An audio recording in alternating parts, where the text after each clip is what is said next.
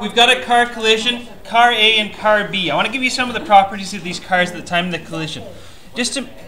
Car A and car B are in a car accident. Does one get T-boned? That's all I'm wondering. Well, hopefully. Okay. So I've got this mass A, which is going to be car A. It's got a mass of, nice round numbers, 1,500 kilograms. And let's let all of the digits be significant. So 4 sig figs there. And let's make the car B be an identical car just to make our jobs a little bit easier this time. Now, recognizing that's a very special case that you have two cars that are identical get into a car accident.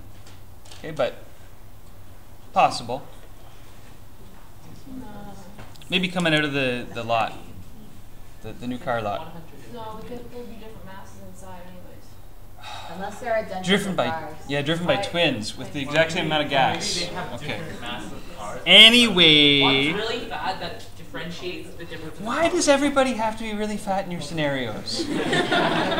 Why is that?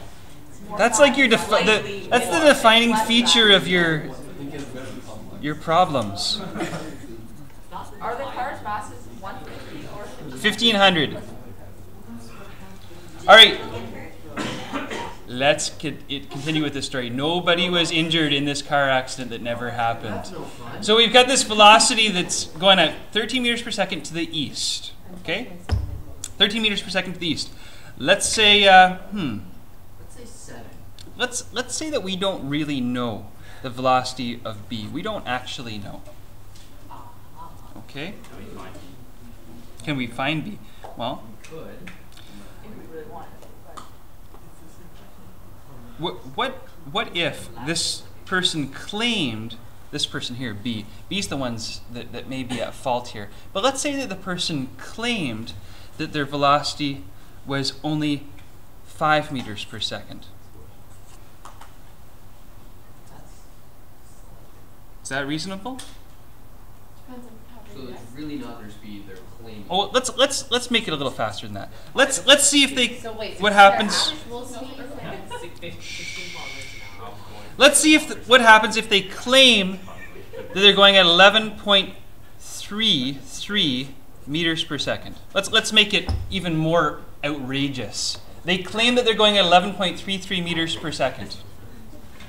That's a pretty exact number. It's pretty, yeah. Like What if they're going kilometers per hour and then you just use the unit reduction? well, let's see. If they claim that they're going 11.33 meters per second, we're not sure because the cop only had the speed radar pointed at car A.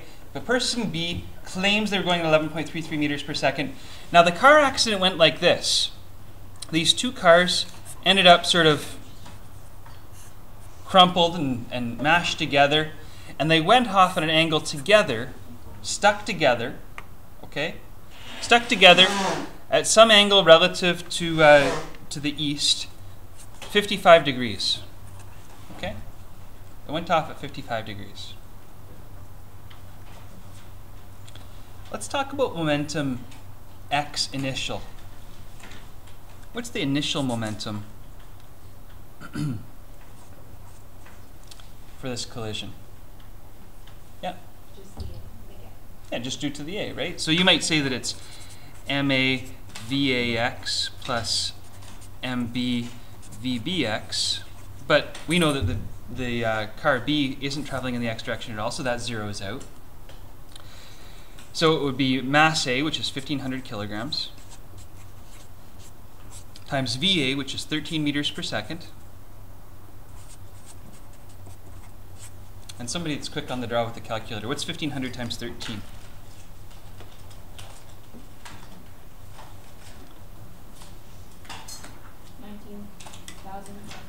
That sounds right. 19,500. 19,500 kilogram meters per second. Yeah, inelastic collision. So we add up the masses and then we get speed on that. Well, let's see. That's what's happening in the x direction. What should px prime be? Whether it's inelastic or not. Yeah. Wait, wouldn't it just be the x component of the 55 degrees times the two masses? Well, does the x component of momentum get conserved according to what we said previously? Yes. Correct. Yeah, so shouldn't it be the same after as it is before? Yes. Okay, well let's just say that then. Isn't it going to be different though, because the Well, not according to the conservation of momentum Yeah, theory but the velocity or law. changes too, right? Okay. That's only the x component. Yeah, it's just the x component.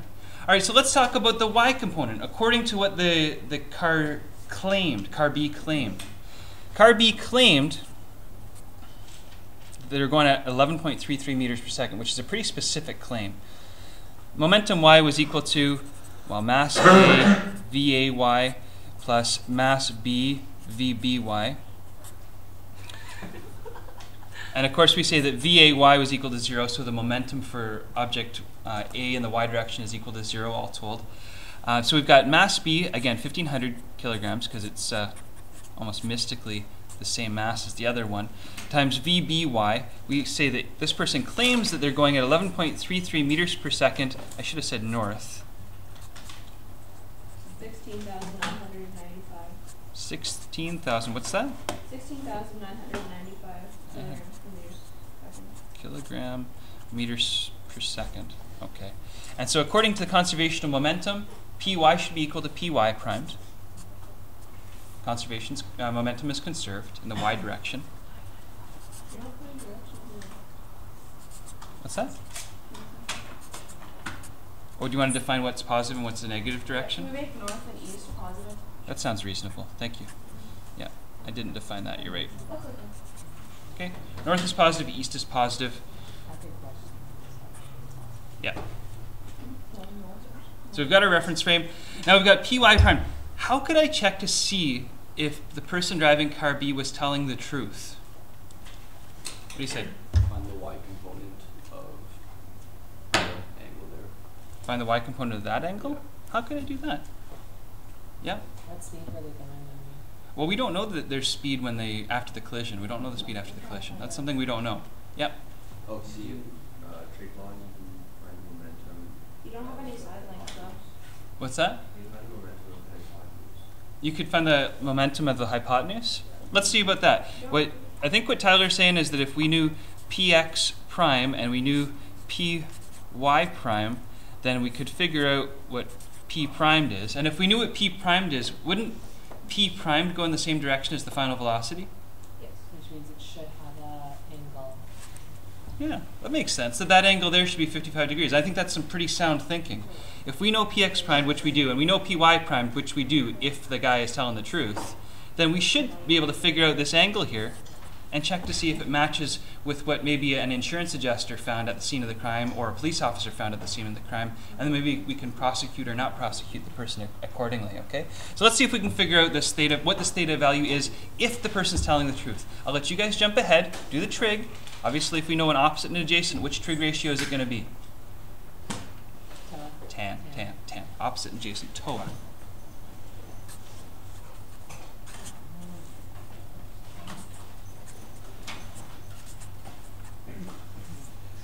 It's not 55. Hey. Well, let's find out. I want to know what it really is.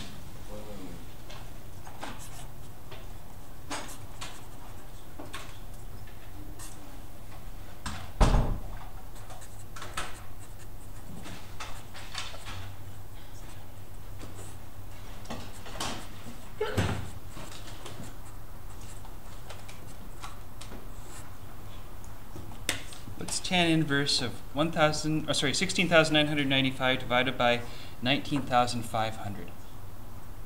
41.0734291. Say again? 41.0734291.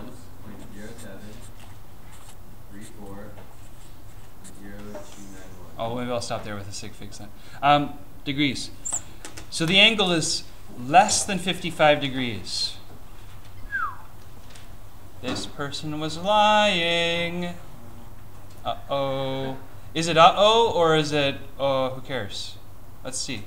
If this angle here is less than what the cops or the insurance adjusters found, is the person lying to protect themselves or have they overestimated their speed?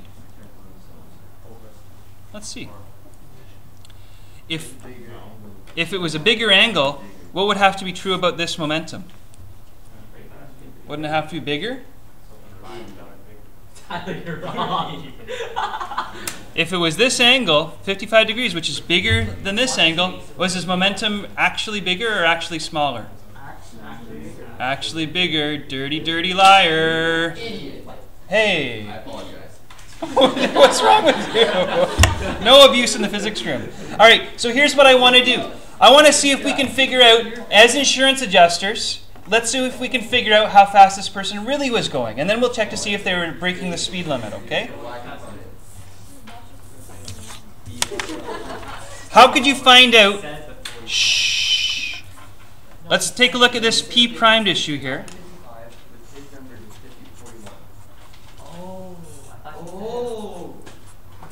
Let's see what the person's momentum actually was. I know for a fact that this is 55 degrees. And I know that px prime should be conserved. And according to our earlier calculations, px primed... Guys, can I ask you to stop the back of the room table talk? Thank you. We know from previous and conservation of momentum that we know the px primed. Which trig ratio would let me find py primed? Yeah. Oh, You could still use. Why would you? you could still use Tan. tan theta equals opposite of Yeah, I like that. Bring the adjacent to the function. So I could say tan of theta is equal to, opposite is py primed again, over px primed. And rearranging, you get theta being tan inverse. This guy's going really fast. Well, let's Yeah, see. right? Py primed over px primed. Yeah, he's going like, Oh, did I make a mistake there? he's going like Oh, I isolated for the wrong variable. I'm sorry. Yeah. Py primed is equal to px primed times tan of theta. And px primed was 19,500 kilogram meters per second times tan of 55 degrees. Make sure that your calculators are on degrees mode, not radian mode. I think there's 27,848 kilogram meters per second. Now that's the y component of momentum after. Doesn't that mean it's also the y momentum before? Okay, so we could say py before, py without a prime, is also 27,848 kilogram meters per second. And I suppose if we go back to our original scenario where initially car B was going north and car A was going east, who is supplying all the y momentum? B. Okay. So let's say that this Py must just be equal to mass B times VBY initial. Okay? And if we get VBY initial by itself, we can figure out how fast this puppy was going beforehand.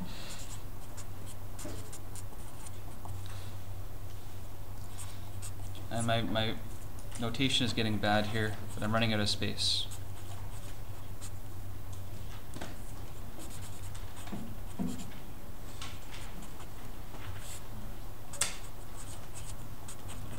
Kilograms cancel out, we're just left with meters per second. What's the velocity of the fellow before the crash? Daniel? 18.57 meters per second. 18.57 meters per second. Boy. So this guy was lying, like I think 11.3 meters per second, that's pretty fast. But 18.57 meters per second, that is way off of his estimate. Let's figure out, because nobody tells you meters per second when they're driving. What's that in kilometers per hour? Somebody do a quick conversion for me. 67. What is it? 67 kilometers per hour if we do the quick conversion. 67 kilometers per hour. Now that's not even so crazy, but what if this was at a highway off-ramp? Or school zone. Not so big a deal. If it's in a school zone though, yeah, we got some other problems, okay? So if this person has their accident analyzed later on by some insurance adjuster or police officer, because hey, you would figure that they would have these basic skills that a grade 12 student would have, possibly, right? You could check to see, is Buddy lying? And even if the person's not lying, maybe they're just mistaken, it doesn't matter. What's done is done, right? Okay, this is a pretty nice little analysis.